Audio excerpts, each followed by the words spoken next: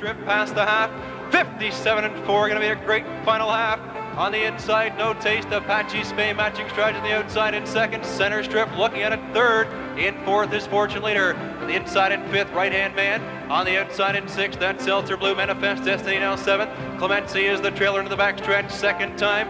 No Taste by a half length. Apache's FAME looks strong on the outside and now gets a half length in front. Center strip third. On the outside in fourth, that's Fortune Leader. Fifth on the inside, Right Hand Man. 3/4, 126. And Apache's FAME clears by 2. In second, No Taste on the outside in third. Here comes Fortune Leader. Center strip is locked in fourth. Seltzer Blue looking for room in fifth. Right Hand Man is sixth. In seventh, Manifest Destiny and Clemency trails. It's Apache's FAME open to 3 lengths for Fritz. Racing second is No Taste.